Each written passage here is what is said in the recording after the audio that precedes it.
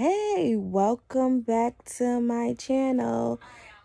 Thank you guys for tuning in. If you're new here, thank you for coming and stopping by to check up on your girl. If you've been here before, thank you for coming back.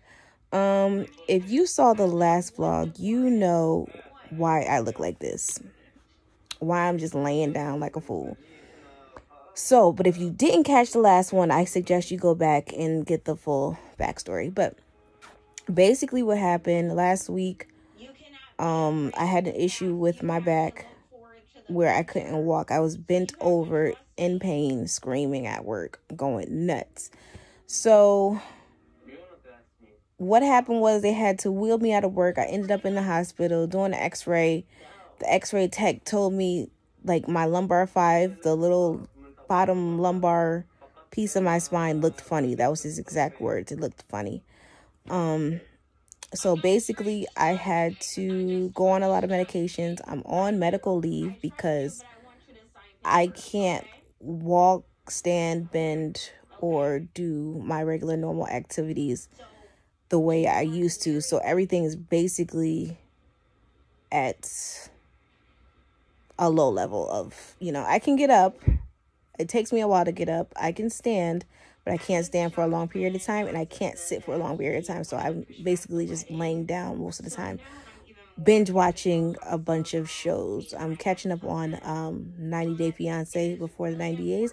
If you don't watch that show, start watching the show because it's kind of funny. People are hilarious. What they will do for love and relationships is insane. Crazy. What else did I binge watch that I say was pretty good? I watched the entire 5 seasons of Insecure because I think I had to do a recap for seasons 1 through 3, and now missed the last 2 because I didn't want to subscribe to HBO anymore, but I digress. But yeah, so I'm home, pretty much laid up. But yeah, it sucks because I've been working since I was 13 years old. Anytime I have this much downtime, it's because I'm pregnant. I'm not pregnant at this point. I'm just down bad because I can't walk. I do have a cane. I don't have to walk. I don't need a wheelchair or anything like that. There's an MRI set up for me in a couple of weeks, so then they'll tell me exactly what's wrong. We do know that there is a slight scoliosis, they said, in my back, very minimal. What else did it say? I forgot. Sciatica, definitely I have. And something else, but my doctor thinks it's a bulging disc. That's why they have to do the MRI, just to be sure. So if there is a bulging disc, I may have to do physical therapy. And I've also been looking up anti-inflammatory diets to also help with the back pain. So if anybody is on an anti-inflammatory diet, please reach out to me in the comments. If you see me on my personal page, reach out to me with any kind of recipes, any books, anything you can think of that will help me on my anti-inflammatory diet journey, or people who've had bulging discs in their back or bad back pain. How do you exercise? What do you do to, get yourself up and going in less time? Because right now they're saying I'm down 6 to 8 weeks. I don't want to be down 6 to 8 weeks. But if I have to be, then that's what it is. But yeah. I ain't been doing nothing but staying home. I did go out to the grocery store yesterday with my husband. We went together.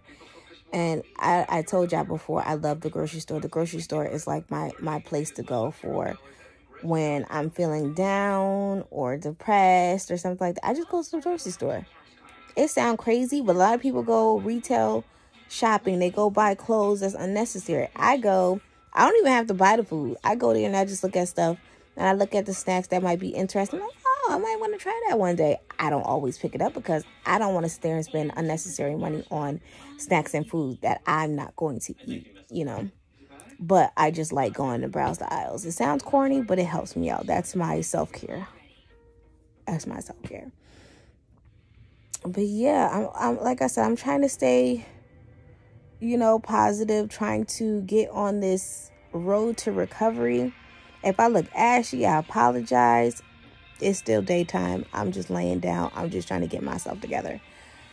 But yeah, just let me know down in the comments if you have any suggestions for me, anything. But yeah, what else is new? It's a lot. It's a lot going on right now. From my last update with the whole Carly situation and how that whole thing was a big hoax. That's so annoying and so embarrassing to the female Black community. It pisses me off, but at the same time, it's like, you know what? What if it was true? What would have happened if it was true and nobody picked up this information and she actually did get abducted and got hurt, killed, or into sex trafficking? What would have happened? But at the same, like I said, it's really, you know, you don't know. Now you really don't know who to believe. It's kind of crazy to me, but whatever. Also in the community, if you're from Stanford, you know, Reverend Jackson passed away a couple of days ago. Very unfortunate, because he was a staple in our community. He was, you know, someone that people looked up to. I've known Reverend Jackson through Faith Tabernacle Church. I didn't know him personally. I do know his daughter from school, and she's a sweet girl. And so that's really sad to see that he passed away, and in the manner that he passed away, in front of his home getting his mail, and he got hit by a police car, you know. And it wasn't like he was out in the street. It wasn't like he was doing anything crazy. He was literally crossing the street from his mailbox to get back home. That's so sad and so unfortunate. Like, you know, the past week has shown me, well, the past few weeks has shown me how quickly life can change in the blink of an eye.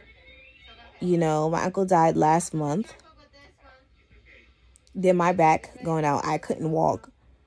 You know, terrified. You know, this whole Carly situation, getting people up in arms, getting all crazy, rallying, going crazy, looking for this crazy girl. Sorry, I didn't mean to call her crazy. Lord Jesus, forgive me. Looking for this girl. Nothing's wrong. Reverend Jackson passing away. It's all too much, you know. In every corner, it's too much. Everything is happening all at once. It feels like when they say, like, when it rains, it pours. Like, literally, that's what's going on at this point. It feels like in my life. But I'm trying to keep a positive attitude and a positive outlook, you know, because it could have been way worse for me as far as, you know, my health. I could have been, you know, really down bad, but I was able to, you know, I'm still able to get myself up and do the bare minimum, but I can still do them. There's people out here who can't get up at all. You know, there's people who didn't wake up this morning, you know?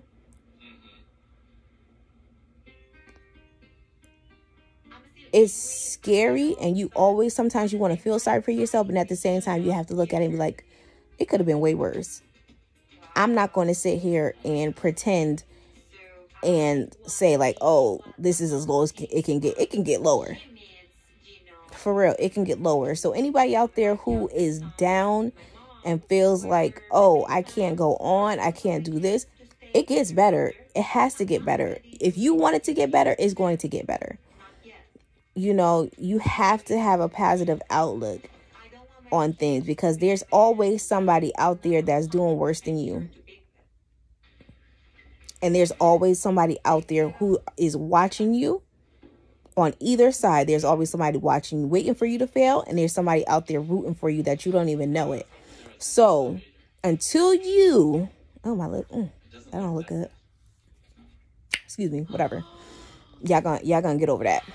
But until you look at yourself on the inside and know that you can do it, you're going to fail. You have to have it in you to say, listen, I can do this. I know I can do this. You have to hype your own self up. You can't wait for people to hype you up, sis or sir. Hype your own self up. Make your own things happen.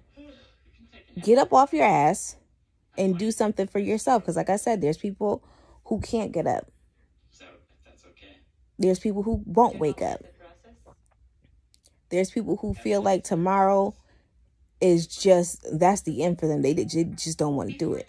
If that's you, I promise you, things will turn out better if you want them to. You can't just wait on your blessings. Sometimes God, Allah, Buddha, whoever you pray to, they gonna push you, but you're gonna have to run for yourself.